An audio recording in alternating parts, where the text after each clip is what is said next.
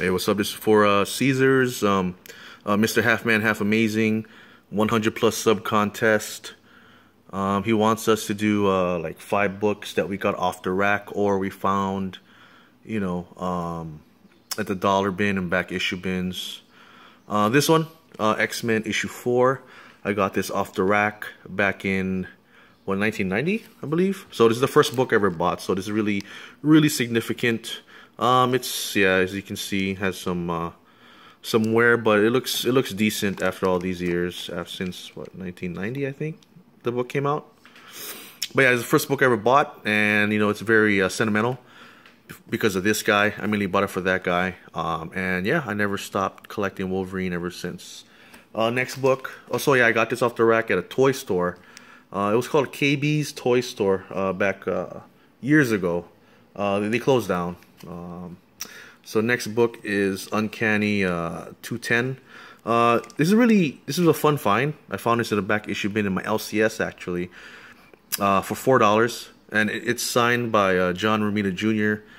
And it's a really cool cover too, man. So I'm happy. I was super happy about this find for $4 for a signed Uncanny. I'll take it. The next book I also got at my LCS recently.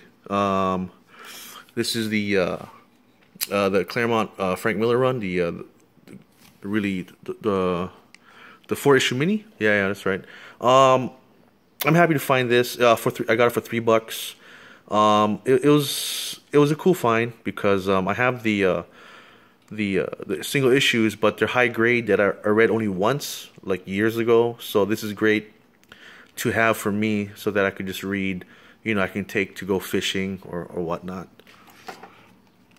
And the last books are trades that I got 2 weeks ago, actually. And it is Lazarus by Greg Rucka and Lark. Lark and Rucka, they're just an awesome combo, man.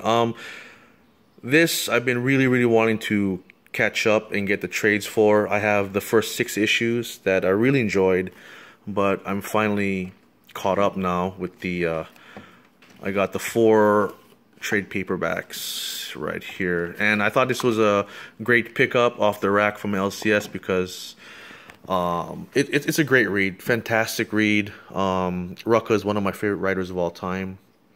So this basically is like I guess, yeah, Game of Thrones, kind of sci-fi Game of Thrones with I guess fun, hypothetical, practical, I guess, military concepts,